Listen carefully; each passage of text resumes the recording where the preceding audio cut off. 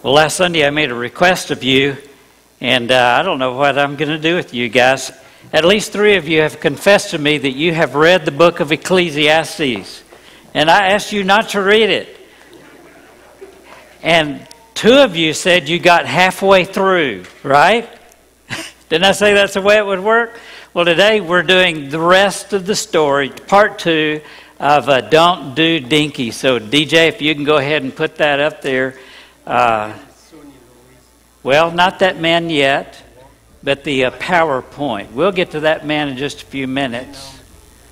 Let's keep on going. Last week we introduced this book. It's an amazing book. It's an incredible book. Ray Stedman said this about the book of Ecclesiastes. He says, the only book in the Bible that sees life from man's point of view instead of from God's point of view. And he goes on to say, it is a book that is full of error, yet it is wholly inspired. And it really is. This book has grown on me the last 2 weeks as I've gone over and over and over it. In fact, I went ahead and found it on my phone so I could listen to it as I was driving. I do a good bit of that, listening to the whole book of Ecclesiastes all the way through. Done it a number of times the last 2 weeks. And there's more in this book than actually I was thinking about 3 weeks ago when I started studying it in preparation for these messages. But one of the things you learn from the book of Ecclesiastes, DJ, if you'll go to the next slide, is sometimes a trip of 1,000 miles ends very, very, very badly. And Solomon is telling us, don't get on that boat. Because he's a man who knew better. Oh, he knew better. And yet, he violated all of the boundaries. And he had the scars to show for it. And this book is his confession. And he's trying to tell us, hey guys, I've done this. I did it. You don't have to do it. Learn from my example. And that's why we have this really amazing book in the Bible. You know, just for those of you who weren't here last week, well, this is how Solomon starts out in this book. Go ahead and go to the next slide, DJ, with this word that he repeated 38 times in this book, meaningless. And some of your translations has vanity, worthless. He goes on, meaningless, meaningless, says the teacher, utterly meaningless. Everything is meaningless. What do people gain from all their labors of which they toil? But then there's 3 key words. Under the sun. And he goes on to say, it's not on the slide, the next few verses, yet when I surveyed all that my hands had done and what I had toiled to achieve, everything was meaningless, a chasing after the wind. Some translations say chasing after fog or vapor or a cloud. Nothing was gained, and here's that key phrase again, that he repeats 20 times in this book. Under the sun. That phrase, under the sun. Next slide. There it is right there. Under the sun. What in the world does he mean by this phrase, under the sun? Well, it's really a Hebrew idiom. And some of you who've studied or speak 2nd languages or 3, you know that sometimes idioms carry great meaning in their original language. But then when you try to translate them, you miss it. And some of us know some of those in Spanish, that when we say them to people who are learning Spanish as a 2nd language, they don't get it. Well, this was one of those idioms. It was a Hebrew idiom. Under the sun means this, life without God. That's what it means, life without God. And C.S. Lewis went on to say about this, here we get a cold, clear picture in the book of Ecclesiastes of life without God. This morning, Pete and I were talking about, you know, August always means for some of us that dove season's coming soon. And one year I was driving back from a dove hunt. It's always in September and it's always hot. And I was coming back late at night. My brother and I were in my 63 Ford pickup. And we came down a hill. I was decelerating, you know, coming into town. And my engine threw a rod. Wham! We pulled over. Oil's running out onto the ground. And that's a picture of what it is to live life without God. See, an engine was designed to have oil in it, wasn't it? And if you run that engine without oil, what happens? It comes apart. And that's what C.S. Lewis was saying. To live life without God is like being an engine running with no oil, and it'll eventually come apart. Solomon's life came apart. And he confessed that in his book. Hey guys, here's the pieces. You don't have to do this. You know, when we were in Guatemala, Kelly and I, the Quechua people with whom we worked had a radio station. They were really, really proud of that radio station. It was a shortwave band because it needed to be able to extend all of the inhabited area of the Quechua people, about 500,000 people. And so it was their means of communication. They had no phones. And so Radio Quechua was their lifeline. And when a little baby was sick and they needed a doctor, guess how they got the word out? On Radio Quechua. So this is a real important tool for the Quechua people. Well, the electricity in the little town of Las Casas, where the radio station was located, it just kind of came and went. And it was that way where we lived. Every evening about 5 or 6 o'clock, we had what was called a brownout. And I had to have a UPS, uninterrupted power supply on my computer, because the power would go down, and in Las Casas, the power would go out. And then when the power's out, they didn't have a radio station. So, you know, we launched a campaign. We put out word, and we had people contribute, and we bought a brand new diesel generator for Radio Quechua. Purchased in the United States, shipped to Guatemala, carried overland through the mountains and everything, set up. And they had it all set up, and they plugged it in, and they started the generator. And for about 10 minutes, they had their own power until that brand new generator threw a rod, because it didn't come with oil. And so that's what life is like. If we live life without God. See, we are designed, the Bible says in the very first chapter, when God created us, He made us different from everything else that He had made. He breathed into us His Spirit. Sets us above all of the rest of creation. And see, we were made to run on God.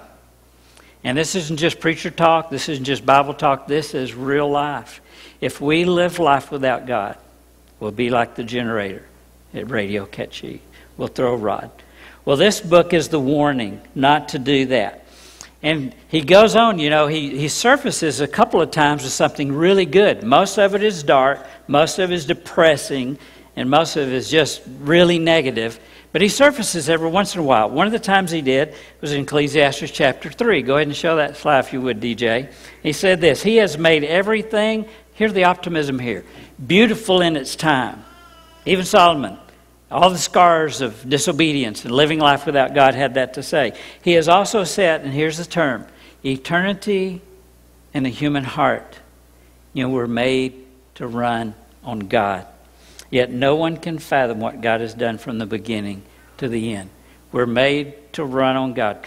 Eternity is set in our heart. A few weeks ago, Kelly's dad passed away. And a couple of days before his death, he was visiting with Larry, Kelly's youngest brother, the sixth of the children. And by this time, his speech was very faint, but his mind was still crystal clear. And Larry said, I had to get really close, and we had some of these final conversations. And he said this, he said, Larry, this isn't the end. There's more than this. Eternity set in our hearts. Dan knew it. 2 days before he drew his last breath, there's eternity in our hearts. What is eternity? I remember when I was a little bitty kid, my dad and mother both worked at a bank, and so they did numbers, and my parents were teaching me numbers, and I asked my dad, I remember, what's the largest number? He said, no, there's not one. I said, well, how can that be? There's got to be a biggest number. He said, no matter how big the number gets, you can always add one to it. And so I began then as a little bitty kid to give a sense of what is eternal. Because see, if numbers are infinite, then life is eternal. Because you can always add to it. And in an eternity's perspective, we realize that life isn't dinky. It's huge. It doesn't even have an end. You know, we see that in the stars when we look up. You know, astronomers are saying today, this is what they're wondering, if even the universe is without end. And so, wouldn't that make sense, though, that an eternal God would create a universe that is infinite, no end. And God put in our heart a sense that life is without end. It's without eternity. This week, you know, it was showed up on Facebook, so I guess it's true, right? Elvis Presley's death went in 1977, wasn't it, this week? But guess what?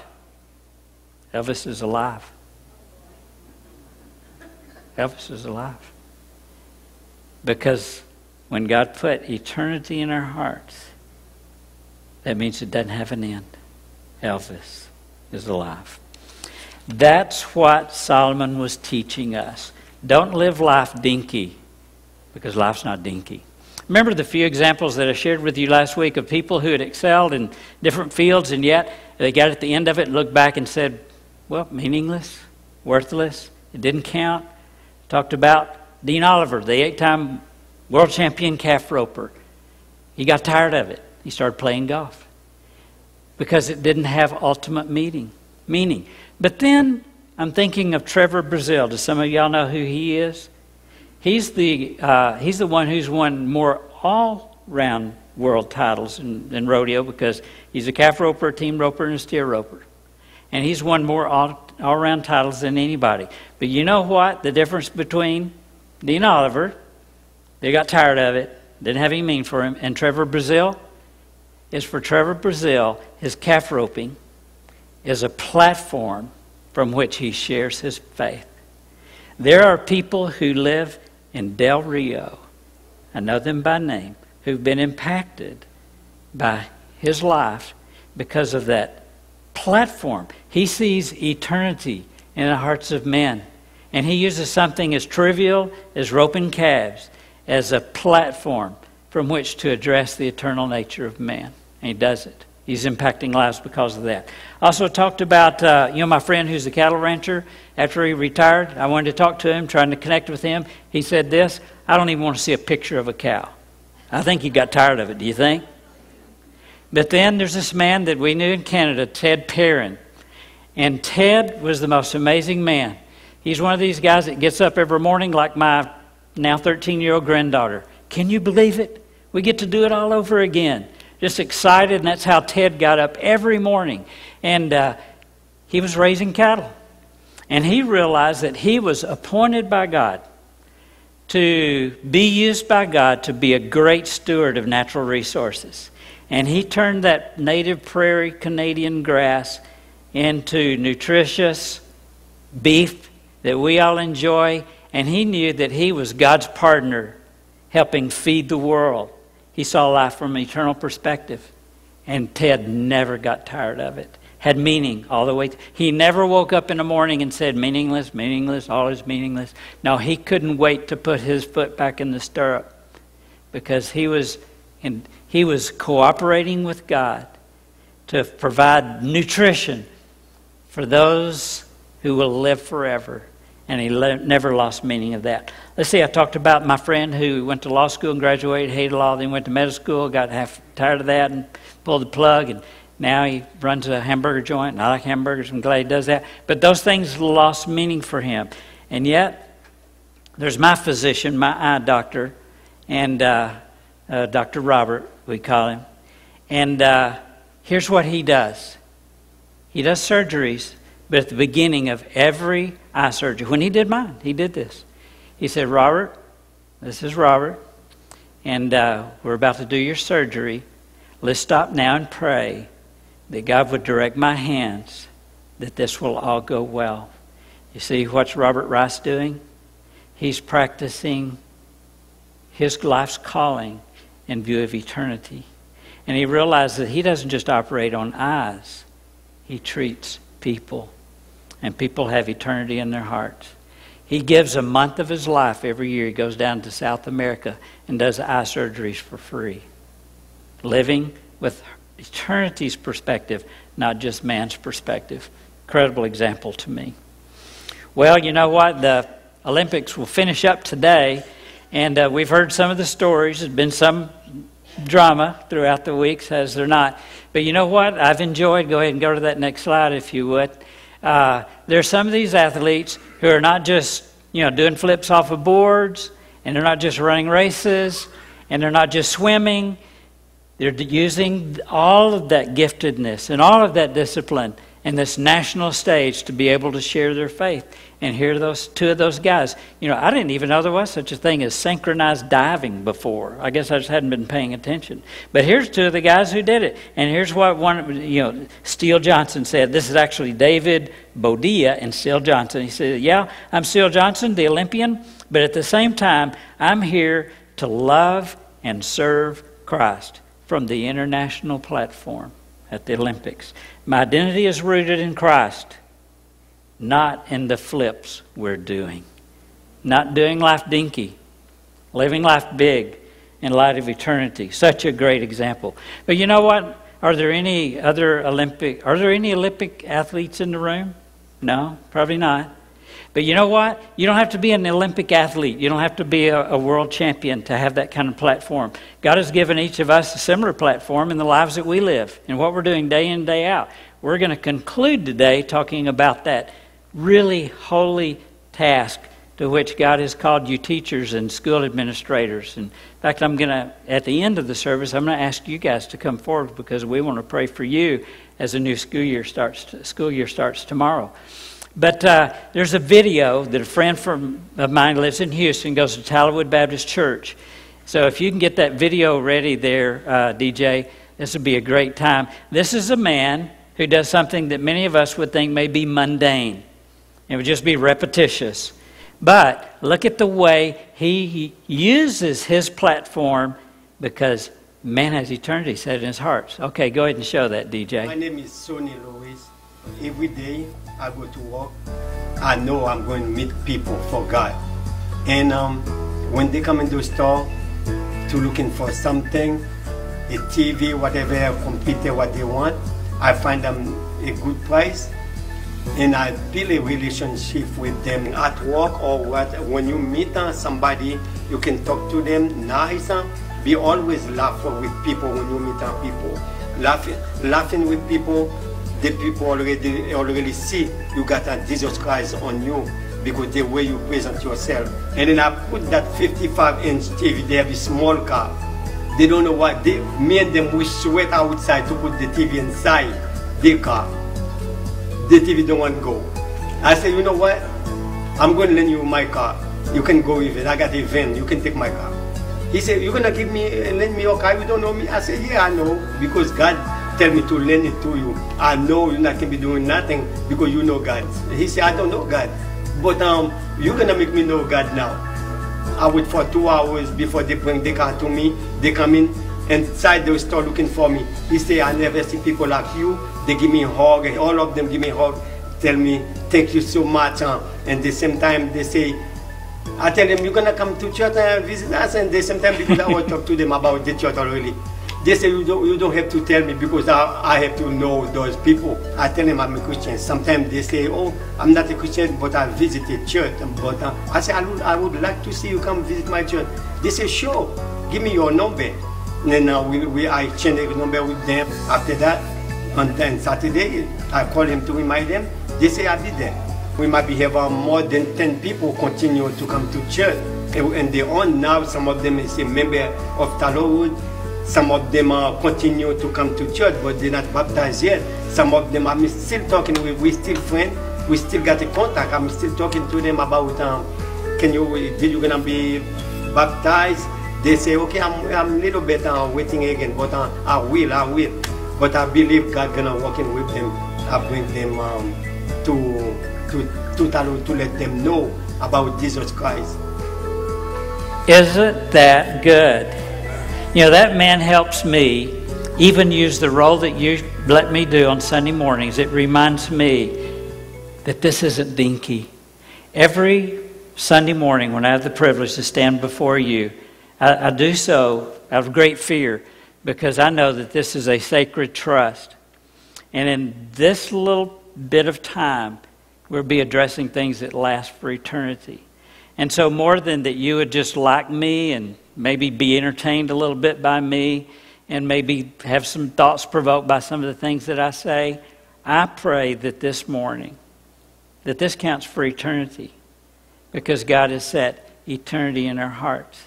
And so whether you're selling TVs in a store, maybe this man should be our next pastor. What do you think? Or if you're preaching, or if you're teaching children in the classroom, you're enforcing the laws to keep our civilization civil. All of those, a platform for eternity's sake. All of them. Can you picture yourself in what you're doing in life and living it with a perspective of eternity rather than just something temporal? You know, I'm just trying to make a paycheck so I can pay the bills. No. Something eternal going on. And it's that which is eternal that's the point of it all. Some of you saw the little video I did this week, right? The ball of string. And I tied a knot in it, and the little dinky knot is still there. I can hardly see it from here. There's a knot in the ball of string. I'll go ahead and tie another one so you don't have to take my word for it. Okay, I'm taking this ball of string, and there I've tied a knot in it. Now here's what I think it's like to live life from a human perspective. Just to look at the knot, the dinky little knot. My friend John Randalls used to put it this way. You know what? Each of us has a set number of days. The Bible even says 70 years. And that's dinky, the little knot.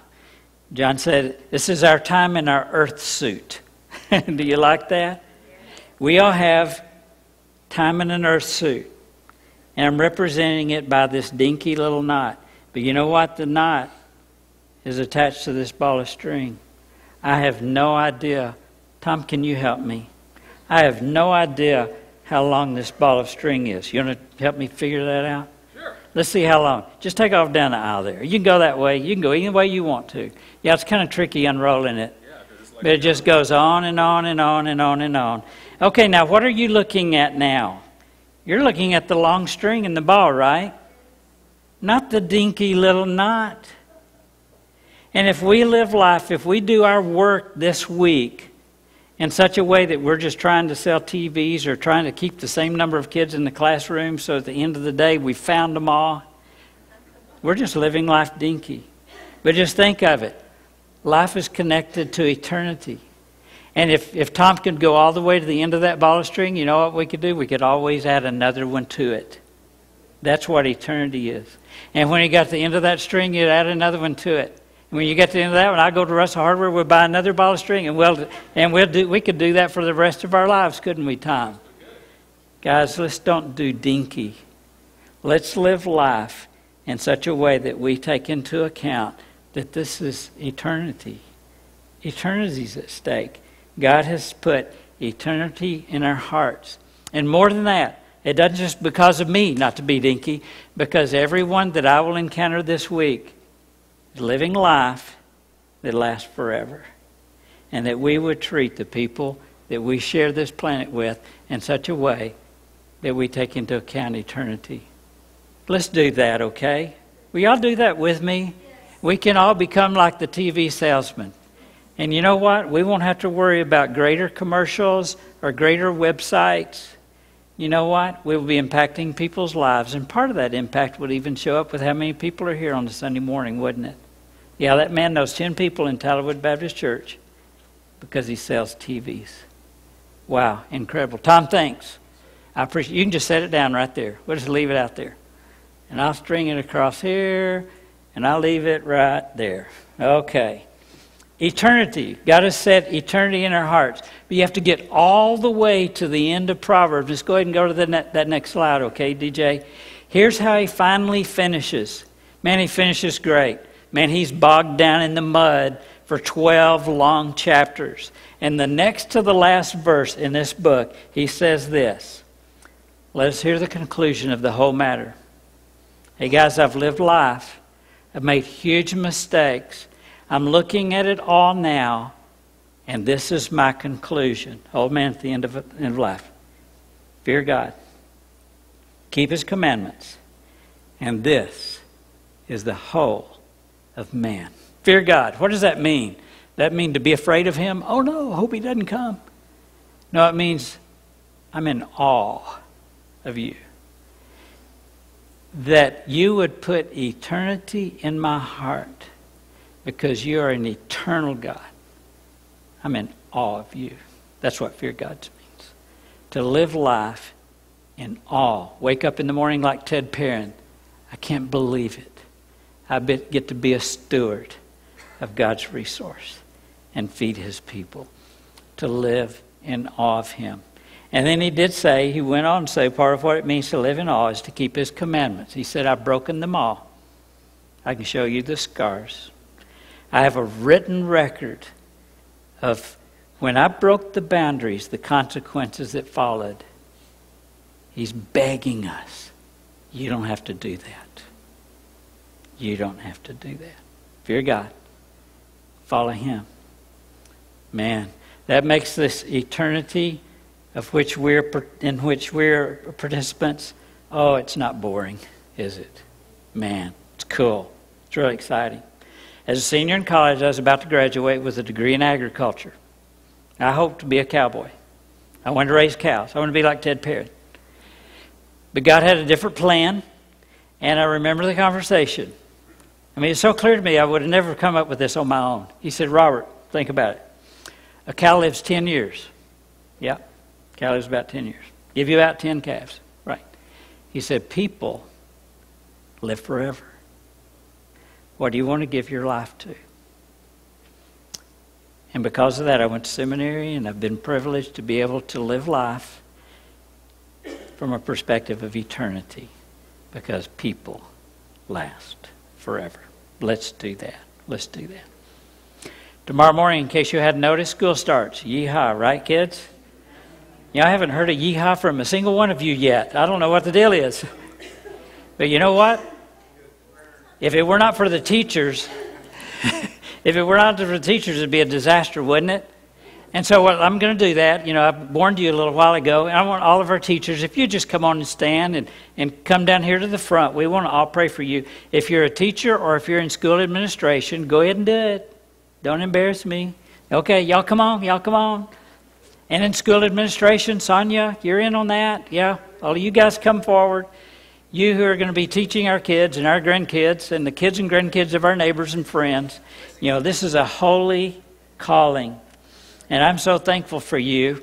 And I asked Roy if I could share his example with you again. You know what? Roy went to Del Rio High School. Or was it San Felipe, Roy? San Felipe. And he was just kind of going through the motions and made a lot of mistakes, didn't you, in high school? Oh, he was like the class president. But some other things, too, were going on. But you know what? A teacher saw eternity in Roy's heart. And he called him out. And he said, Roy, you're made for more than this. Don't do dinky. And he said, Roy, I can get you a scholarship. And you can go to Howard Payne University. And Roy's going, University? Do you know where I'm from? And he said, yeah, I do. And so Roy went to Howard Payne. I'll go ahead and tell him, you were on scholastic probation after your first semester, right? But instead of running about, you said, okay, I got to get down to business. I can't do this dinky. I'm going to give my all to this. And he graduated. He came back to Del Rio, and guess what he did? He taught school. And he looked in those little kids' eyes, and he saw eternity in their hearts. And then he became a principal, got his master's degree at Sul Ross, because a teacher saw eternity in Roy's life, in his heart. So that's why, teachers, we thank God for you. And tomorrow I hope it's not only chaos, but that God will be able to, that you will see in those little children's eyes eternity in their hearts. And that as you nurture them and bless them, then eternity's fruit will become apparent, just like it is right there in the life of Roy Muskies. Let me pray for you, and this is how we'll end, okay? Let's do.